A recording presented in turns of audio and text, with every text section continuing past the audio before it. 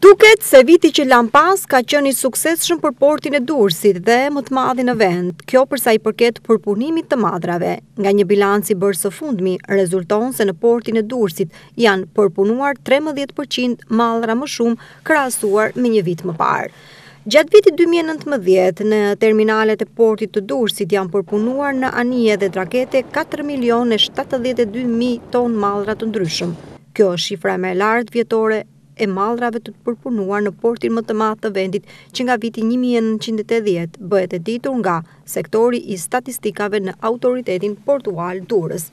Volumi i përpunimit të mallrave për vitin që shkoi shënon një rritje prej 13% krahasuar kjo me vitin 2018.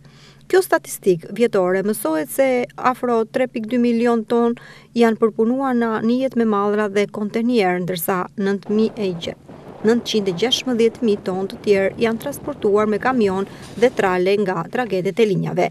Eksportet e mallrave nga Durrësi kanë shënuar një rritje prej 1% gjatë vitit 19, ndërsa importet janë rritur në 18%, saktsojnë burimet portuale.